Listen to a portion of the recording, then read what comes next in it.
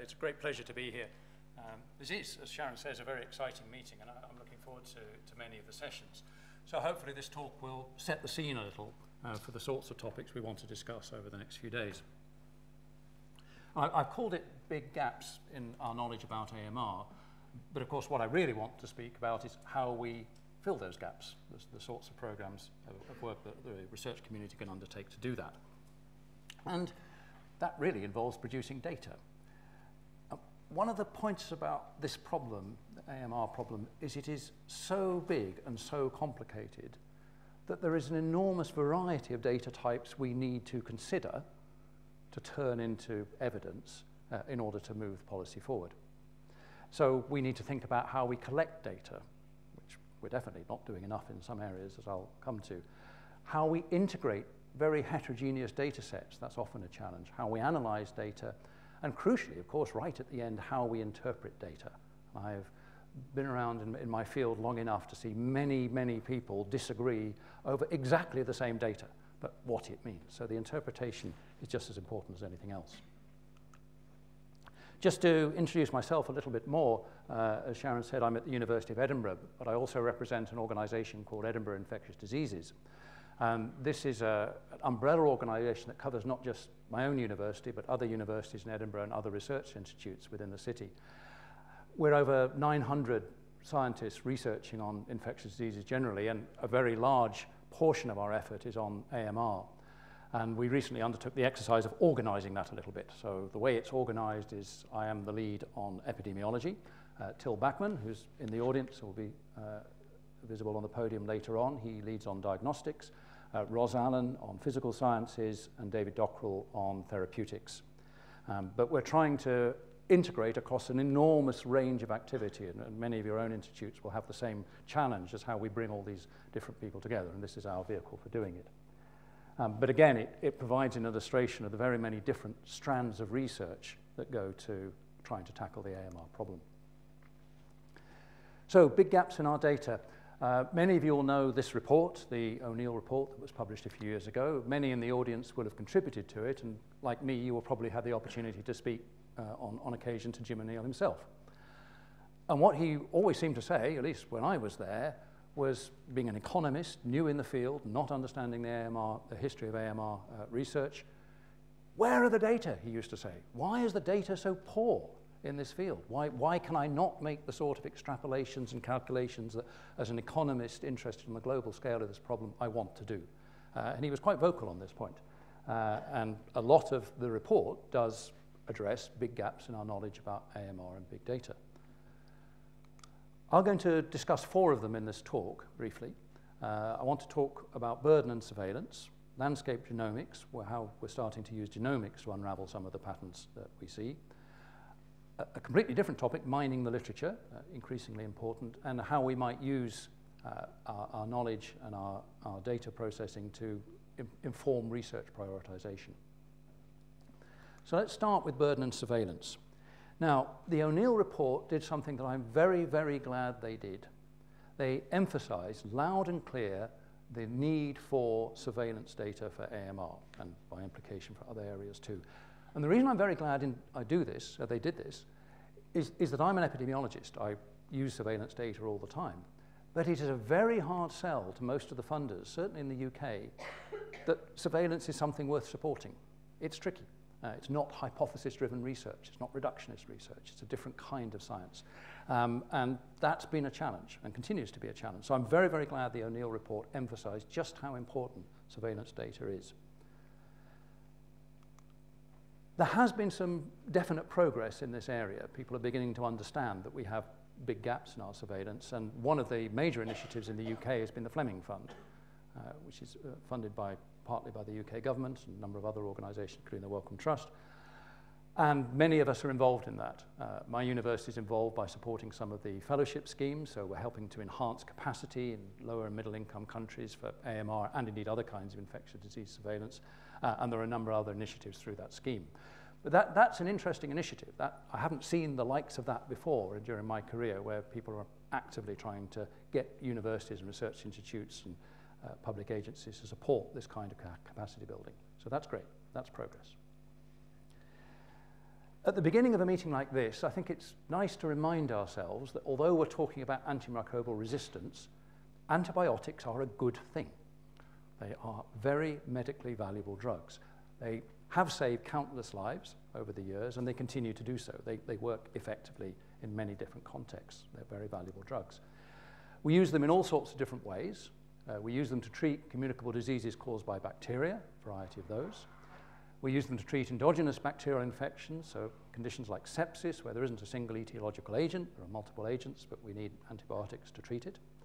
And we use them prophylactically. We use them to protect vulnerable patients in hospitals who may be immunocompromised or undergoing invasive procedures, and they need support through antibiotics in order to survive all that. As Sally Davis likes to put it, the Chief Medical Officer in the UK, antibiotics underpins much of modern medicine. So they continue to do a lot of good. The balance we have to strike is the balance between excess and access. So excess, the overuse of antimicrobials that ultimately leads to resistance and undermines the very effectiveness of the drugs we're concerned about. But access, but of course these drugs are needed by those who need them. And in many parts of the world, lower and middle income countries particularly, not everyone does have that access. So there's a strong argument that we need more antibiotics, not less, in some parts of the world. And that balance is a very difficult one to get right, the balance between excess and access. Where do you draw the lines? How do you decide what is excess? How do you decide who should be prioritized for access and what we can allow ourselves to provide for people? This is an important and difficult question. And we haven't started this talk well in terms of answering that sort of question because of that highlight I put out there. I said antibiotics have saved countless lives. I can't find anywhere an estimate of exactly how many lives, or even roughly how many lives are. Millions, tens of millions, I don't know. There's nothing in the literature. We say these drugs are very valuable, and they clearly are, but we don't have the numbers to back it up. So we're already in a poor shape when it comes to sorting out the excess versus access debate, because we can't really put good figures on the benefits they give. Now, this has been done for some diseases in some settings, some antibiotics, but it's a tricky study to do, and it certainly hasn't been done across the board. Okay, what about the burden, the excess argument? How many people are dying today because of antimicrobial resistance? Well, there's been a number of agencies looked at that. The European CDC have looked at it. For Europe, the CDC has looked at it for America, and the O'Neill review took those approaches, tweaked them a bit, and extrapolated them to the whole world. And they came up with this estimate of 700,000 deaths per year now due to antimicrobial resistant infections, and potentially this increasing to 10 million deaths a year by 2050. Now, these are difficult calculations to do, and the methodology underlying them has definitely been challenged. It's been challenged in the literature. So this paper came out in PLOS Medicine challenging the 10 million number as an extrapolation. And certainly when you look into the fine detail, there is lots to question, lots to challenge in the way that these calculations were done. But I wouldn't want a technical argument about the exact numbers or the best numbers we can come up to get in the way of the main message of the O'Neill report, because I think we all agree with that. And the main messages are three. First of all, AMR is already globally a very serious problem. Secondly, it's getting worse. And thirdly, it has the potential to be very, very bad indeed. And I think all the evidence that I've seen agrees with all those three claims, and I think we can all probably get behind them. We probably all would agree with that. So without getting too much into the detail of the numbers, I think the general underlying message is correct. Of course, if you're going to criticize somebody's numbers, somebody's extrapolations, the right way to criticize that is to do it better. And there are other people starting to do these calculations. And there's a report just out by the OECD that estimates that up to 2050, 2.4 million people might die in Europe, North America, and Australia. Well, we can look at the methodology behind that and challenge that. But that's the next step in this particular debate. And these are still very large and very disturbing numbers. So we clearly have a potentially very serious problem on our hands. The underlying data are not data on burden and mortality, but data on antibiotic usage and resistance, the things that ultimately go through the chain and lead to the burden that we see. And there has been some progress in the data aspect of these, and particularly by an organization called CDEP, represented by its director, Ramanam Laxminarayan, who will be at this meeting in a few days' time, I believe. And they have done really wonderful work in collating what information is available on usage and resistance, processing it, mapping it, communicating it, and using it to inform policy development. The CDEP team knows these data better than anyone. They know there are difficulties with all the usage data, the resistance data, the denominator data, and so on. All of it is challenging. But this is probably the best that we can do at the moment. And this team produced a lot of these sorts of outputs. The top one here is a very interesting map, a paper that was published earlier this year, looking at changes in medical usage of antibiotics globally. And the pattern you can see, the red is areas where usage is increasing, and the blue is where usage is either flat or is starting to decrease in some parts of North America, Europe, and Japan. So that's very informative data, and I'll come back to how we might interpret some of that later on. But one of the interpretations they give in the paper is that perhaps this is the lower and middle income countries catching up with the levels of usage that we see in other parts of the world. So how are my own group contributing to this problem of surveillance? Well, we're partners, the senior partners in this are the Danish Technical University, and particularly led by my colleague Frank Airstrup, in a program called the Global Sewage Resistome. And this is a really innovative approach to global surveillance for AMR. Very simple idea. You gather sewage at the intakes from sewage sites from all around the world, you do metagenomics on it, and you pull out the entire resistome from those data. It's extremely simple because you bypass a whole lot of ethical procedures and licensing problems and so on. You just look at the sewage. So it's a very, very promising and very rich data source. In the publication that's been submitted recently, we have 79 sites, 74 cities, and 60 countries, but that's growing all the time. Frank's team now has information from over 100 countries wanting to be part of this particular surveillance system. The samples are done metagenomic sequencing using Illumina HiSeq, very rich in terms of the number of reads you get out of it. As you can imagine, there's an awful lot of DNA in sewage, and very varied in terms of the range of bacteria, over 1,500 bacteria genera that we've been able to identify so far. Now, of course, a tiny fraction of all that DNA is AMR resistance genes, but it's a significant fraction, and there is plenty of data that you can pull out from this. So there's plenty of resistance genes that we've been able to identify, over 1,600 in over 400 gene groups. You can see in the top right there that the coverage isn't completely global, but it's fairly wide, so it's very representative. And you can see in the bottom left that what we're getting out of these data is a lot of variation. That particular heat map is color-coded in terms of different genes that give resistance to different classes of antibiotics. And you can already see there's a lot of variation from one sample to another. So there's something to work with. These are three of the analyses that Frank's team has done to try and illustrate some of the general patterns in these data. The top left one is simply a very crude measure of the relative abundance of AMR genes in total. And it's very interesting because different regions of the planet have different levels of resistance genes in their sewage. Africa is quite high, as in South America. It's lower in other parts of the world. On the top right, we're picking that apart a little bit more by undertaking a principal components analysis, comparing different parts of the world in that color coding that you can see there. And you can see, I think, quite clearly that there is a separation, that the Europe, Oceania, and North America are separating out from the rest of the world. It's quite difficult to pick out exactly what's going on there, but the main patterns that drive that are a difference in macrolides. There's more resistance to macrolides down this end of the graph, and sulfonamides and phenocols, there's more resistance up in that end of the graph. So we're seeing, again, quite clear patterns in the data distinguishing different parts of the planet.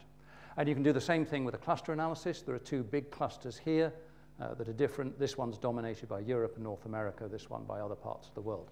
So there does seem some difference between the resistomes of different parts of the global sewage. How can we explain those differences? Well, the way Frank's team's gone about it is by looking at a whole lot of predictors, in this case very simply of the total abundance of AMR genes in the sewage sample, relative abundance of them. And they've used a whole range of predictors of essentially development, numbers from the World Bank and the economic development of the country and also the physical development of the country. And they've plugged these 1,500 indicators into a machine learning algorithm, random forests, And that worked quite well. You can explain some 87% of the variance in AMR gene abundance by country through this machine learning technique. What you get there is a number of factors that correlate particularly strongly. I haven't left the print large enough to read, but that's fairly deliberate because I don't think it matters what those are. It's the general patterns that come out of these predictors, and the strongest predictors are quite consistently ones to do with the state of a country's sanitation and the state of its healthcare. A little bit of economic development in there as well, but those are the strong predictors of whether you have a lot of resistance genes in your sewage. You can actually do that a much simpler and more old-fashioned way. You can use GLMM on a much smaller number of variables, one of which is the Human Development Index. And the Human Development Index will directly or indirectly include a lot of these sorts of variables in that composite measure. And that's a very strong indicator of the state of the sewage in a particular country. And that's giving us a slightly different impression of AMR. That's giving us impression of AMR as a problem of underdevelopment that's particularly occurring in lower and middle income countries. And there's an anomaly there, isn't there? Because when I presented that summary of the global usage data from the CDEP paper published earlier this year, the argument was that the lower and middle income countries were playing catch up. Well, if they are, in terms of the resistance genes that are appearing in their sewage, they've already overtaken the rest of the world, certainly in Africa. Now, we can and must discuss exactly why that is. Is that something about the usage data? Is it something about the sewage itself, a physical property of the sewage? What is explaining that pattern? But it's now pointing, what it is pointing to is that AMR may be a problem of underdevelopment as well as everything else. So we need to think about that because that's a different way of looking at it. If you want more detail on the global resistome project in sewage, please see the poster by Bram van Bunnik, which will be presented, I think, on Wednesday morning. And there's a lot more technical detail about what goes into it there. Okay, so what are we going to do with the global sewage project next?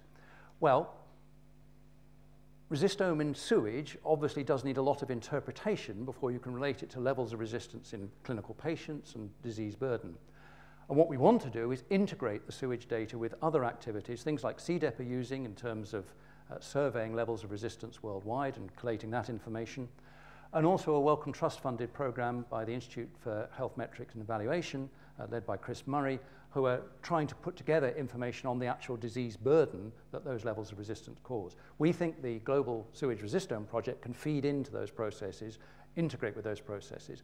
And the advantage of the resistome, the Global Sewage Resistome, is that it's going to be incredibly easier to monitor what's happened. You can sample essentially a whole city and do it on a regular basis, and at the very least pick out trends in those data. And I think that's going to be a very powerful tool going forward if we can integrate it satisfactorily with the other kinds of information we need to make this clinically relevant. Okay, enough about sewage, although I have to say sewage will come back into the talk later on a little bit. But let's switch to landscape genomics. And the inset here is something I managed to pull from the literature on the rapidly increasing number of bacterial genomes in the genome databases. And it's, as you would expect, increasing very fast. Now, we're in the Sanger Institute. I'm sure someone in Sanger has a better version of this graph, so please may I have it for my next talk. But I think it shows the message. It's increasing very, very rapidly. This is incredibly valuable data, and people at Sanger, their collaborators, many people in this room have done wonderful work in interpreting this data and in the context of AMR, showing how particular bacterial lineages are circulating around the world, how they're spreading antimicrobial resistance of one form or another. This is an incredibly rich source of information. It's been beautifully analyzed by people in this room and elsewhere. But I'm an epidemiologist. What's in NCBI is a mess. It's from all different studies all over the world. They have different purposes, different sampling frames, different protocols, everything. It's not a unified data source. So it is quite difficult to make sound epidemiological inferences from data like this. You can do it if you select your data very carefully. But we went back to basics. And in our work, we've decided to collect the data ourselves. And we've done it in a particular context. This is genomic data for E. coli in Nairobi in Kenya. It's part of what's known as the Urban Zoo project. This is led by my colleague Eric Fevre from the University of Liverpool. And Eric set up a wonderful sampling scheme here. we have taken the city of Nairobi and we've done a structured survey across the human population of it, the livestock population of it. There are a lot of livestock, a lot of urban livestock in Nairobi, and also the wildlife population. Now, of course, we're not talking elephants and lions here, although there is the national park right by the airport, but mostly we're talking rats, pigeons, marabou storks, and things like that. But there's a lot of wildlife in Nairobi too. We've been able to, through this structured sampling program, get over 1,600 whole genomes of E. coli.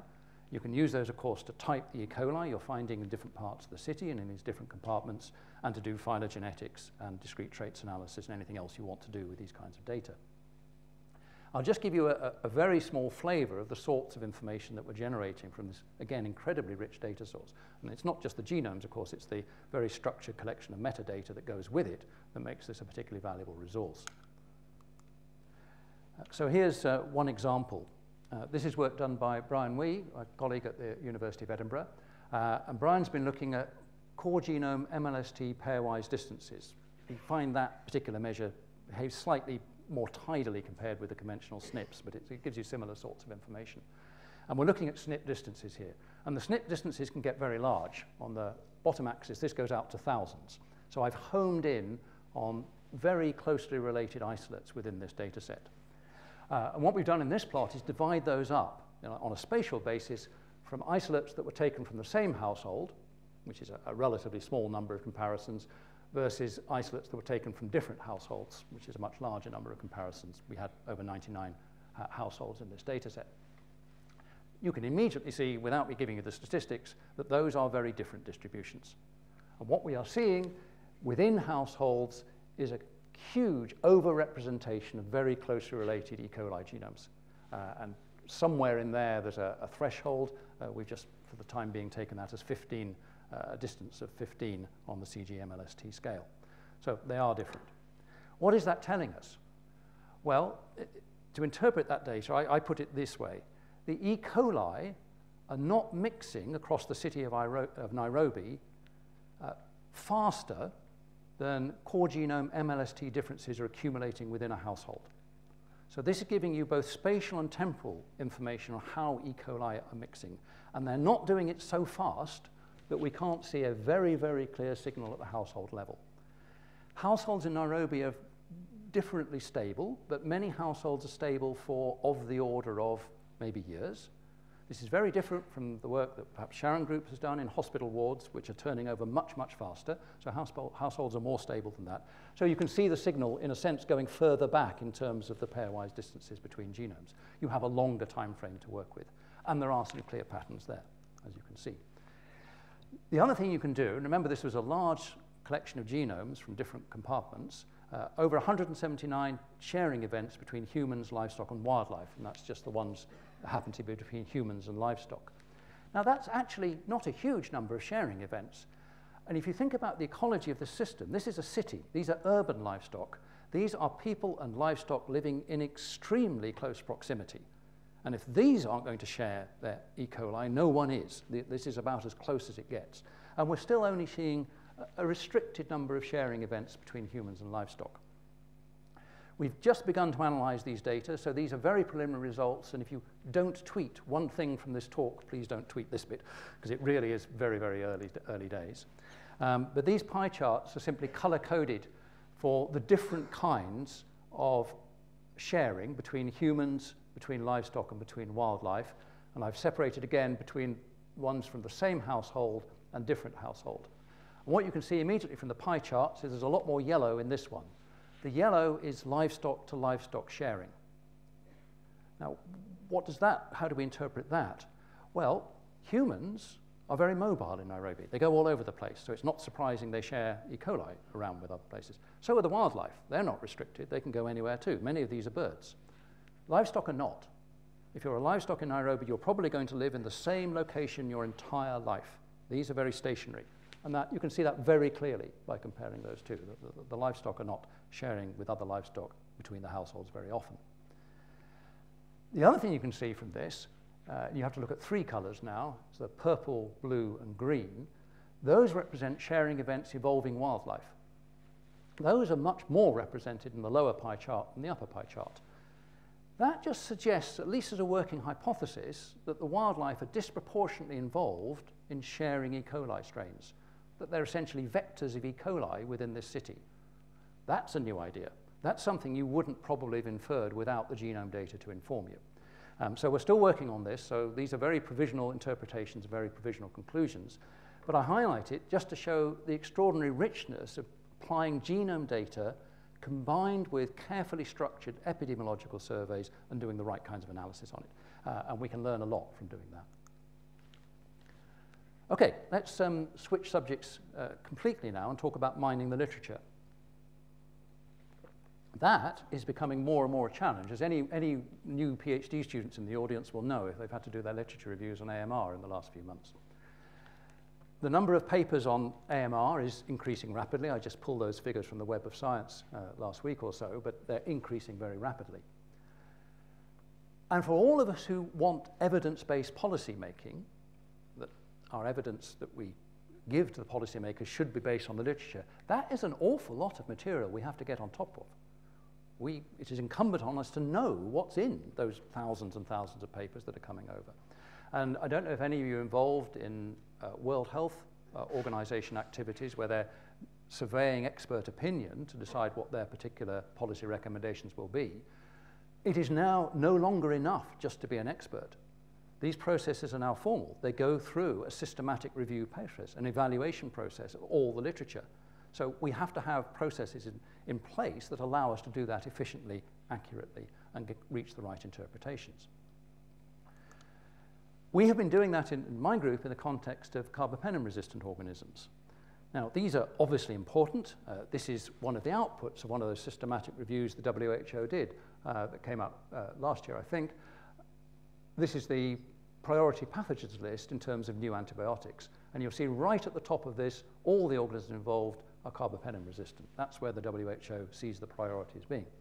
And there was a very nice paper last year published on mapping the growing CRO problem, carbapenem resistant organism problem around the world that illustrates very nicely that just what a big problem this is potentially going to be, or at the very least how fast it's growing. So, Shengguan Zhao in my group, working very closely, I might mention, with colleagues at the Health Protection Scotland on this project, has done a formal systematic review of what's available, not for levels of CRO infection, but for risk factors, so what actually informs our understanding of who's at risk of this.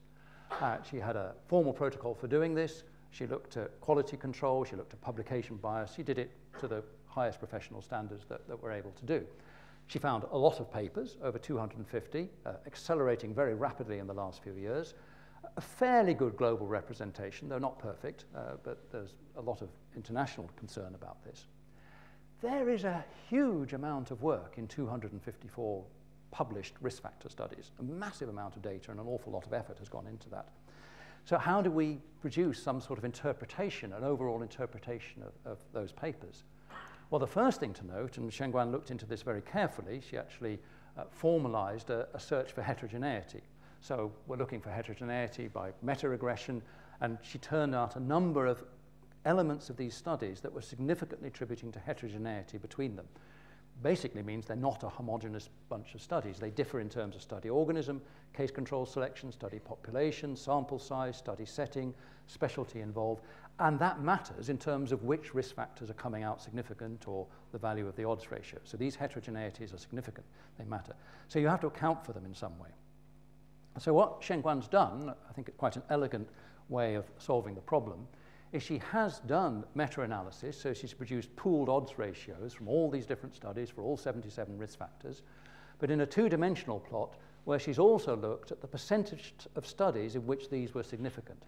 So that's some way of getting into the heterogeneity of these studies. Sometimes you see very strong effects in some settings and no effects in others, and that's accounted for here. And you could see quite a cluster of different risk factors that are coming out as significant. So let's have a close look at what those are. Well, some of them are very reassuring. They're what you'd expect. This one over here, which is consistently coming out as a very strong risk factor, is whether that particular patient, CROs, had previously been detected in that patient. You'd expect that, and it comes out as probably the top risk factor. These ones are also reassuring. If that patient had previously been exposed to carbapenems, then that's a very strong risk factor. But there are other risk factors in there that are almost as strong and certainly as consistent. Some of them we know about. Those two are about invasive medical procedures, nasogastric tubes or mechanical ventilation, for example. These ones are about hospitalization more generally. So this one's about whether or not a patient had previously been in an ICU, an intensive care unit. And this one's technically a comorbidity, but it's actually bed sores, which may be a direct risk factor for CROs, but they may just be a marker for being in hospital and being very poorly for a lengthy period. So these are vulnerable patients. These ones are interesting.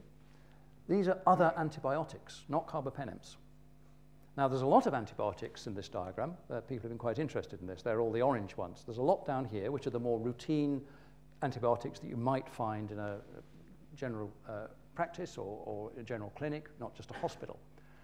These ones are a group of antibiotics that are mostly used to treat hospital-acquired infections. So things like MRSA, things like VRE. So these are also markers for being in hospital. So how do we interpret this? Are all those risk factors distilled from an incredible body of work from around the world really risk factors that directly influence the patient's risk, or are they simply markers for patients being in hospital and being in intensive care for lengthy periods? These are very vulnerable patients. Now, that interpretation of all these data really matters, because at the patient level, most of these things are not going to be modifiable. If a patient is very sick, they're very sick. They're going to be in a hospital. They're going to be in an ICU. They're going to have mechanical ventilation if they need it. There's nothing to be done about this. So it changes the emphasis. It changes the emphasis from the patient to the facility. And it becomes the carbapenem-resistant organisms become a problem of the facility. So obviously it is correct that routine screening for colonization in patients coming into the facility should be done. That's part of the story. But the emphasis changes to focusing on the facility and not the patient. Now, if that's correct, if that interpretation is correct, and we could certainly discuss it, one way of trying to sort it out is by having hypothesis-driven epidemiological studies, is to go in with very focused studies to try and tackle that particular question. Well, we would like to do that. We would like to do our own case control study in Scotland, and Shengguan has been starting to do this. The data are there. We have lots of very detailed data in the Scottish health system on patients who have been tested and found to have carbapenem-resistant organisms, and a lot of metadata that goes with that. But of course, we have to access this data. As university researchers, we have to access it.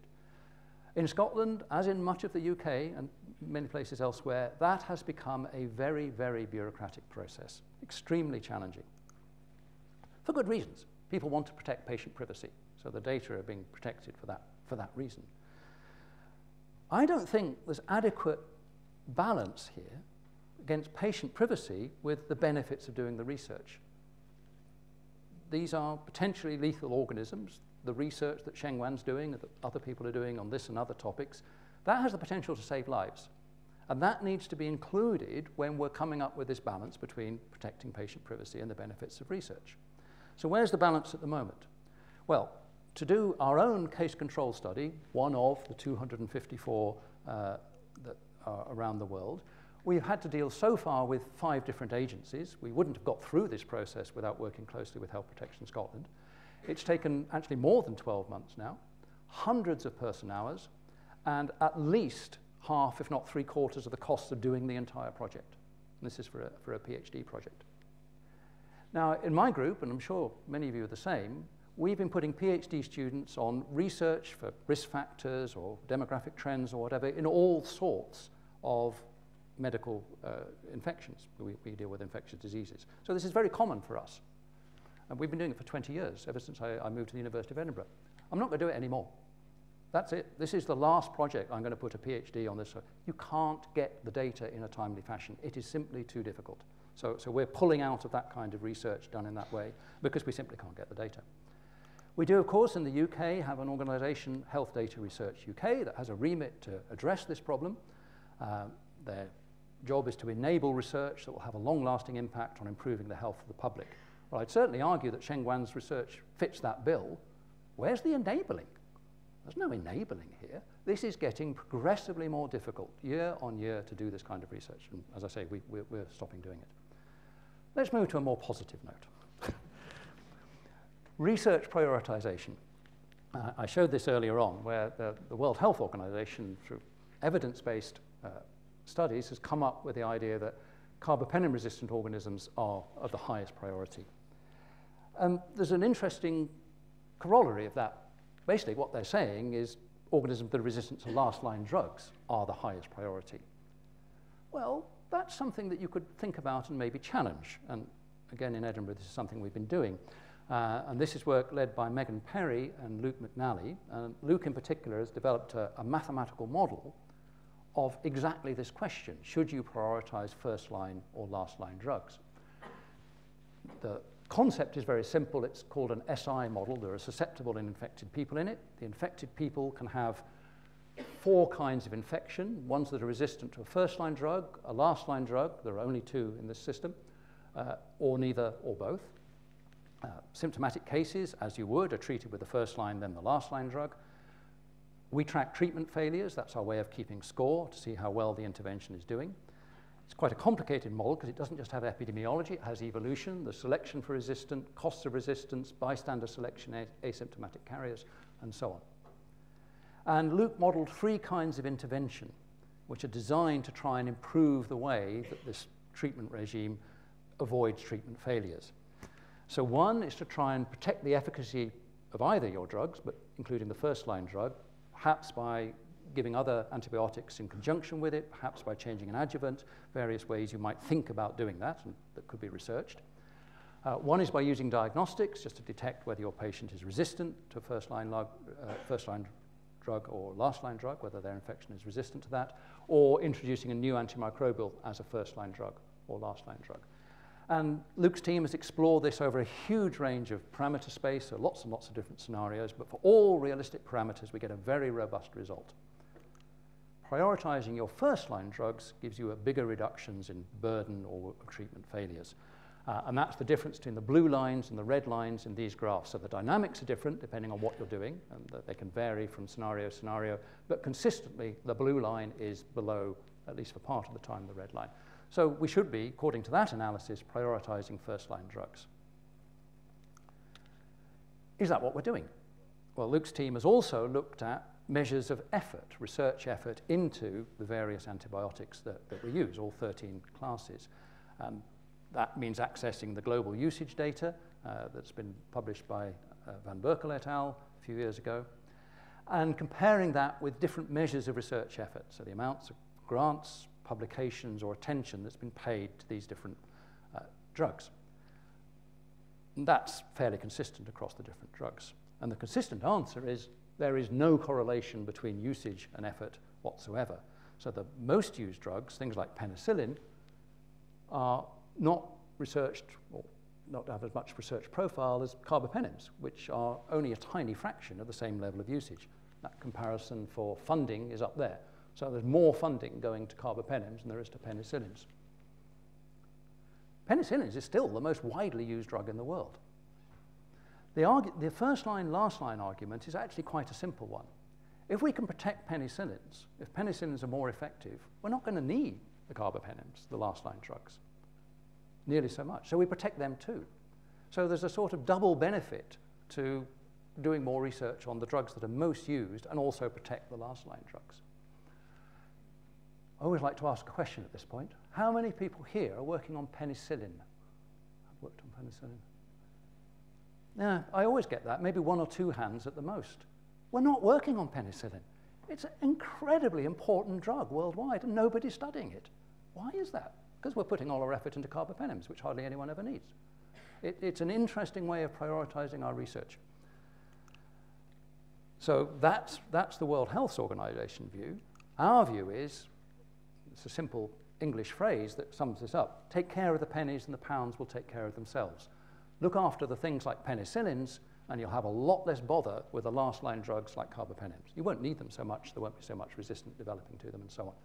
So that's a completely different prioritization. So I'm afraid we do rather challenge the WHO on that one as whether they've got their priorities right. But the point is not so much winning a debate. The point is that those sorts of decisions can be informed by evidence. You can do research to find out what you actually should be doing research on. And we've done it on that particular occasion. Okay, just to wrap up, where are we now? What's the state of play with the big gaps in our knowledge about AMR and the sorts of data that we're able to use to fill them? Well, lots and lots of reports about recent progress in managing AMR usage and resistance levels and so on. One of those has just come out last week from NHS Scotland, and that has a couple of very interesting graphs on it, and I think these are fairly reflective of what's going on in many parts of the world at the moment. So this figure shows that in Scotland, the total use of antibiotics in humans as DDDs per 1,000 people per day is starting to fall. It's gone down by about 3% over the last few years. So that's encouraging. However, that plot masks that most of that fall is actually in the communities. So the GPs are doing their bit. It's coming down. In an acute hospital setting, it's still going up, and it's going up quite fast, 18% increase. So that's worrisome. We are reliant even more on antibiotics now than we were a few years ago in the hospitals in Scotland. The data on resistance are not quite so easily plotted, but there are a couple of lines in the report that summarize them. AMR in humans is generally stable in Scotland. However, for some important organisms, and there they mean the CROs and also multidrug resistant gonorrhea, susceptibility is increasing, or non-susceptibility is increasing. And in animals, again, the data are less strong here, but I mean the trends you can try and pick out. AMR also appears to be generally stable. So there's some progress being made there in Scotland. Is it enough? Well, we're always asking for more progress from the policymakers and the health agencies. I've been doing this, writing articles, people like Jeremy Farrar, Ramanan Lexman-Narayan, and many other people in the audience elsewhere have been doing the same thing, trying to move the debate forward from the scientific evidence to the need for action on AMR.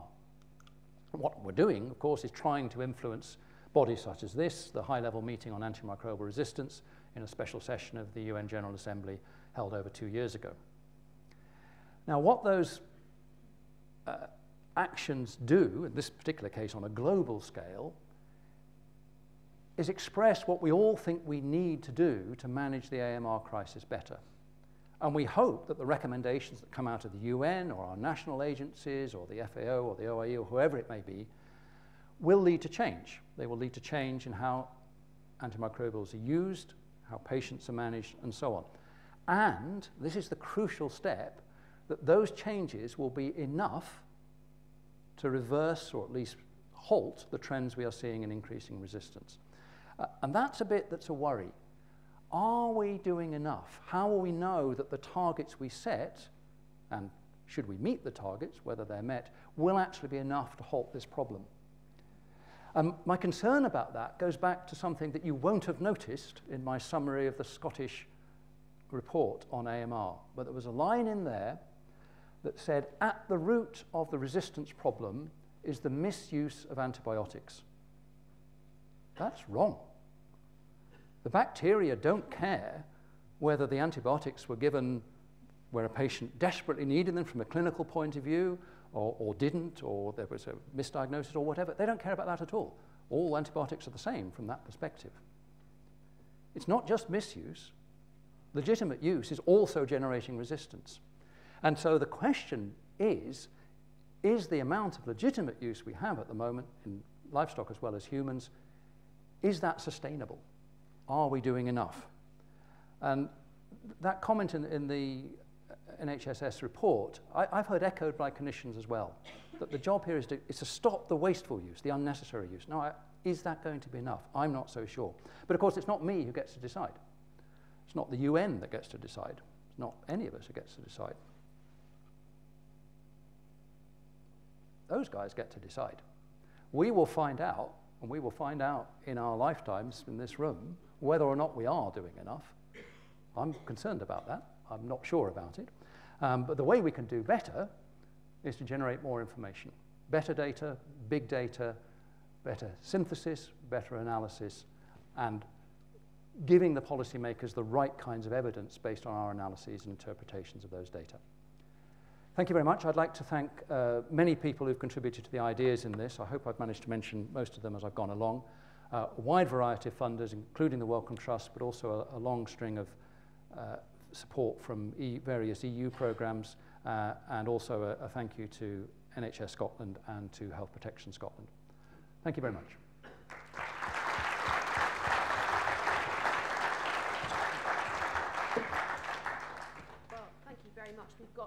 quite a lot of time for questions, which I think is excellent. That talk really sets the scene very nicely for us, I think, because it actually raised some new hypotheses. It was actually quite challenging in the way we think about things. And so I think there's going to be a lot of really interesting questions in response to that. So thank you very much. That was really outstanding. So questions? I agree. That was a great opener, Mark. This is Lance Price from George Washington University.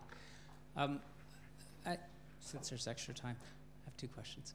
One, looking at your data, your global sewage data, and this idea that while some of these developing countries may not have as much use as North America, for instance, but you're seeing a lot of antibiotic resistance. Could that be due to, if you have poor wastewater treatment and poor drinking water treatment, a little bit of antibiotics could go a long way because you have a nice distribution system for the drug-resistant bacteria that you're selecting in the few individuals that you're treating. Would you agree with that? I don't know the answer to the question, but it's a very good point. So that actually is Frank Airstrup's interpretation of this. So one of the issues is, well, he calls it just spread. So the environment in some cities anyway in Africa and Asia is much more conducive to when you have resistant organisms, those spreading. So it's the spread versus origins discussion. And that certainly could be a factor. My point in presenting that data was this is an interesting pattern. It's one we weren't expecting, we hadn't seen before, and we need to interpret it, whether that's the right interpretation or anything else. But that's certainly a possibility. And then quick question. So are you using MALDI-TOF or anything to look for drug byproducts, so what people would excrete, so you could look if there's any correlation? Yes, and there isn't. And what? And there isn't. There isn't? No. No. That sounds like a conversation over the bar later on. Thanks very much for that, Mark. So you say that it's important we get data, and I totally agree, absolutely. But it's also what we do with it. So I was quite surprised, I was looking up the other day, that for gonorrhea in the UK, we know, because we do surveillance, that 84% of gonorrhea in the UK is sensitive to penicillin. Yeah, we don't use penicillin to treat gonorrhea, because we have to use last-line drugs. It's also about, we already have that data, and yet we're not using it in any sensible way. I can only agree and look around to anybody who's responsible for clinical prescribing guidelines to comment on that. No, I think there's lots of scope for managing the way we treat particular infections. But as you know, it's actually a rather cumbersome process to change treatment guidelines. I mean, this is not something you can do at the snap of the fingers and not on the basis of a couple of papers that people have published. It takes a lot more effort than that. And that's actually an important point. If we want to change our practices in any ways, tends to be quite a long lag before we can actually do that effectively. The bacteria are they're not waiting for us, of course. While we dither, they get on with it, developing resistance, so it's a challenge. Yeah. Yes. My name is Carl Christensen. I come from Landspítal University Hospital in Reykjavik. You described the meta-analysis of the risk factors for carbapenemesis, and the risk factors mainly associated with hospitals. Probably they are not created, they are spread there. So, and most of the papers that were analyzed were probably from developed countries rather than developing countries. I suppose that the risk factors would be completely different, or at least some way different, if they were done in India. What do you think?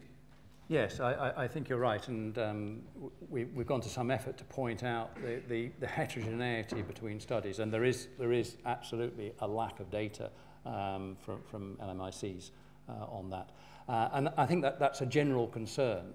A lot of our information, we say it's global, but there are significant gaps in it, and we don't have all the information we need from all parts of the world. That's WHO territory, isn't it? They're tasked with making sure that's happened.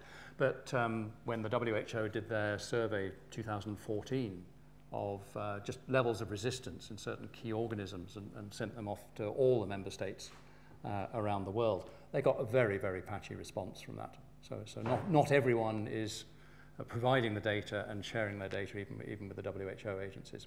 And that really needs to change. Hello, very fantastic and inspiring talk. I'm very fascinated by actually the data of the Savage system. So we are working in New York on sequencing of subways on a global scale. And what we see is actually that we see accumulation around hospitals, and we can actually follow transmission routes of antibiotic resistance. And that actually would be also perfectly possible with your data set, and would be very exciting to see if you see accumulation around hospitals. So Megan Perry in Edinburgh has also got her own project, which is on sequencing sewage outflows from, in fact, not just a hospital, but from different parts of the hospital. It's the Western General Hospital in Edinburgh. And that's fascinating. You can see in different sections of the hospital, from acute care to chronic care and so on, different resistomes coming out in the sewage. I mean, you can see it quite clearly. And those, of course, are all flowing into the general sewage system in Edinburgh. We don't see that signal when we get right down to the general sewage works at the end of the city. So the question is it still there, or has it been completely diluted out by the time you actually get? But one of the things we have to try and sort out with the global sewage one is whether or not we have hospitals in our catchments, although most of them will. And that will certainly have at least a local impact on what you're seeing. Thank you for that very enlightening presentation. I'm Shamsuddin Aliyu from Ahmadu Bello University, Zaria. It was quite interesting to note that there have been a lot of work, there's a lot of work going on carbapenems and less on the first-line drugs. So I was just wondering, what do you see with regards to research on drugs such as colistin, tetracycline, and fosfomycin, which are the ones that are used when carbapenems do fail? Thank you. Thank you. I think what I better do is show you that graph and discuss it with you so that you can have a look. But the polymyxins are in there. So we have the data for the polymyxins. But from recollection, they are also over-researched. And certainly colistin has had rather a high research profile recently. But the penicillins, the aminoglycosides, everything else, not. So I think it's quite a consistent pattern. If you remember, the summary statistic was there is zero correlation between usage and research effort. So it isn't there. I'd just like to make a comment rather than a question, and it's really to follow up on Julian's point. As a clinician, when the patient turns up in front of you, you don't know whether the bug that they've got is antibiotic sensitive or antibiotic resistant. And so our inclination is to treat them, with a broad spectrum antibiotics so that we make sure that we cover the minority that have resistant bugs. And certainly in the GUM population, you often only have one chance to treat that patient. So it's really hard. So unless you can come up with a diagnostic that we can use in the clinic and give us an answer in 15 minutes, this isn't going to change anytime soon. So I'm just defending the clinicians. I don't know how many there are in the audience, but we know the epidemiology, but the individual patient in front of you, you have to treat the best way that you can because you don't often have another opportunity. I agree entirely, and I know that. I'm just staring at it. More diagnostics then. But it does tie into what Mark said in his talk. Look after the pennies, because if you can find a way to use the first-line antibiotics effectively, which means point-of-care tests, and yes, that comes back to us as researchers to develop them, but it also comes back to you as clinicians to ask for them, because often you don't, and that there needs to be that drive, not to just go and collect information, but actually use that information to develop point-of-care tests and push that part of it as well. And I have to say, I don't believe that prescribing guidelines can't be changed. And I don't believe it because we've had to change them in the last few years. We often have to change them. So it can be done. What we don't do is change them in anticipation of a problem, which I think is what Ewan's getting. And maybe we need to rethink that quite hard. We're constantly, prescribing is constantly catching up with the profile of resistance. It's not anticipating it. I think that's a worry. Yeah, thank you, Mark, for the nice talk. Just want to comment on your work on global sewage resistance. We know for sure, in the sewage during sampling, these bugs are not only exposed to antibiotic, they're also exposed, for example, with antiseptics, disinfectants. We know all these chemicals can partly drive the selective pressure to these bugs. So did you also look that? But also the second thing, you sample the sewage, which partly accounts for human. But then what about the animals? We know that, like in animals, we also have a lot of problems. We have also agents, antimicrobial agents, which are used in animals, and sometimes at higher doses compared to what we use in humans. So what's your comment on that as well? Thanks. So the second one first, because it's easier. We've done a very detailed characterization of basically the sewage microbiome, and it looks reassuringly like human feces. There is not obviously a large component from agriculture or anything else. I mean, I'm not saying there's not none, there will be, but it is reassuringly like human feces. But you're absolutely right, that's something that we have to factor in. And there may be anomalous sites where they are getting contamination from agricultural sources. And I've now completely forgotten your first question, I'm sorry. I think it was heavy metals or metals. Yeah. Yeah. In the sewage specifically, no. So that would be an interesting thing to look for. We're at the very early stages of this, so thank you for the suggestion. Maybe it's a question, maybe it's a comment on on some of the bias within the sewage study.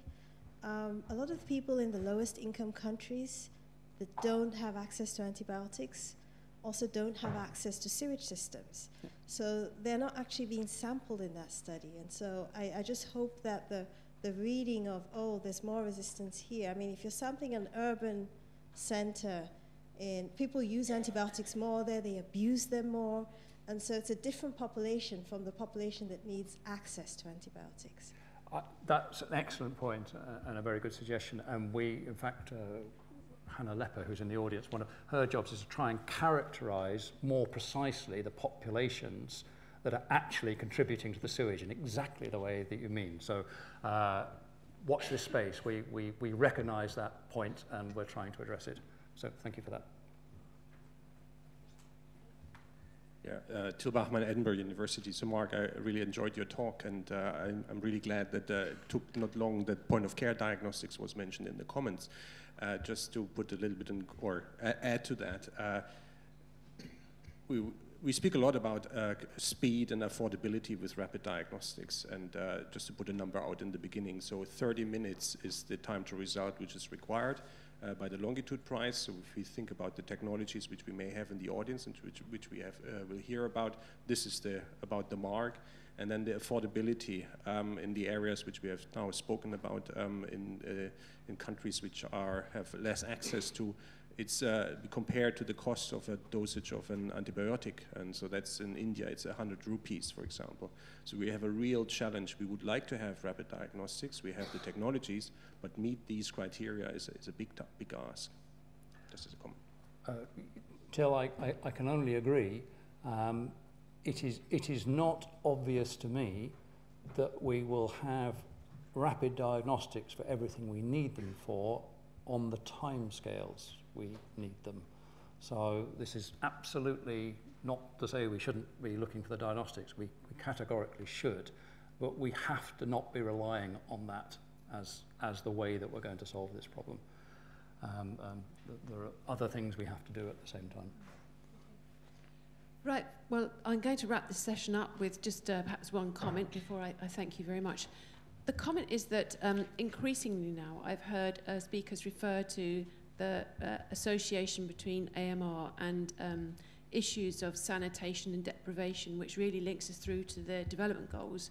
And AMR is not mentioned in the development goals. And I think that the challenge of dealing with AMR when it's on such a scale that we need to deal with sanitation and deprivation is a big challenge indeed. And I think that really moves the way we're thinking about AMR prevention and dealing with the threat. So I was really pleased that you picked up on that. I think it's a really big issue for us to be bearing in our minds when we're thinking about how to tackle AMR. But that was really an outstanding talk for us today. Thank you so much. And I'd like to just thank you again in the usual way. Thank you.